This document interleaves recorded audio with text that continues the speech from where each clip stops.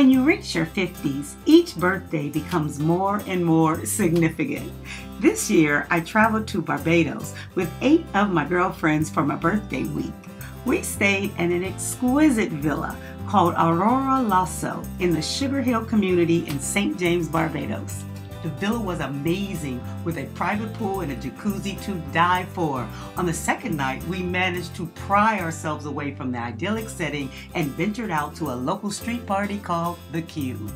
When we arrived around 9:30, it was totally turned up, and so were we. They had music and food and dominoes and dancing and people, so many people. Now, Barbados is a black country, and the Q is a local party. A gathering of black people partying like this in the States would have included a very visible law enforcement presence. I was curious about how that would play out in Barbados. At the Q, there was a law enforcement presence as well.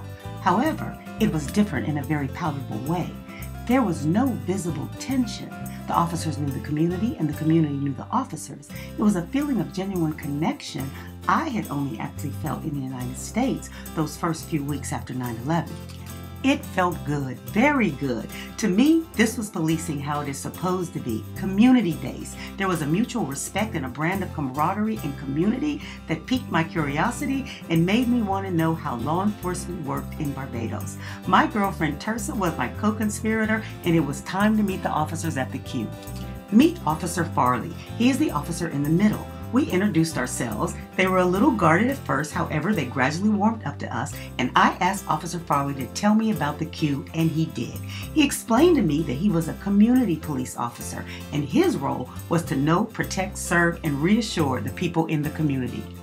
I really wanted to know what law enforcement in Barbados did to serve, protect, and reassure. Did the Royal Barbados Police Force, with their neon yellow and blue vehicles, know something we needed to know in America? I asked Officer Farley if any of the vendors at the Q sold fish cakes. He offered to walk with me, and I was delighted.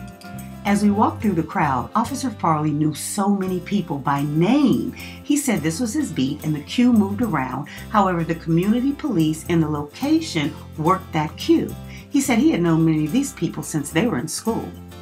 As a new recruit, he was assigned to a neighborhood where he knew no one.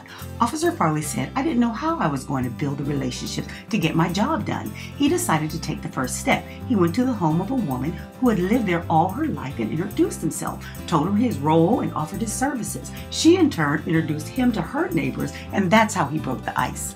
Many communities have satellite police stations. This is the back of the main branch in Bridgetown. Officer Farley works at a satellite police station. He went on to tell me about the relationship the community police have with the schools. Law enforcement are not in the schools in Barbados to arrest the kids. They're there to build relationships. In Barbados, they start young. Many of the adults Officer Farley was talking to at the Q, he said he knew when they were in primary school. The community police know the principals, the teachers, the kids. If there's a dispute, they almost act as mediators. Note to American law enforcement, start young, be a positive presence. This is the summer camp initiative. The kids came to the police station on a field trip, and the motorcycle police facilitated a fun day, letting the kids mount their bikes during another ongoing community engagement initiative. No wonder they have this relationship. The kids are waiting patiently to sit high upon the Zoom machines. Here in America, recruitment for the police force is challenging. I mean, really, you have to be a special breed to sign up in the first place. We know that there are police whose hearts are in the right place, and then there are police who make everyone else look bad and suspect. Barbados is recruiting their next generation right here. Anxious to find out if this friendly association extended beyond the Q, the next night we went to Oyston's famous fish fry. Cuckoo and fly fish is the national dish of Barbados, and nowhere do they cook more fresh seafood than the fishing hub of Oyston's.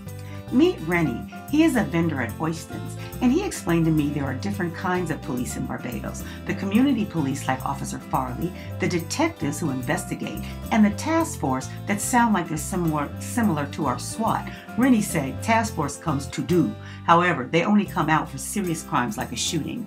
Meet Anna. She spoke to the dynamic you have when there is an adversarial relationship between the police and the community.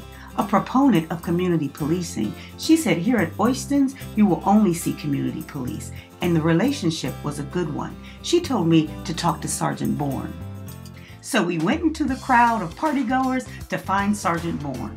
Once again, the strong ties with community were evident. It took me a minute to talk to Sergeant Bourne because her and another officer were dealing with a situation in the parking lot. Then the guy in the striped shirt comes up to introduce her to his fiancée.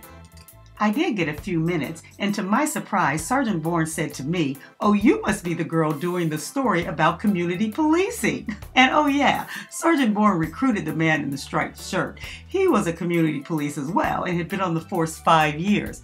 Can you say succession planning?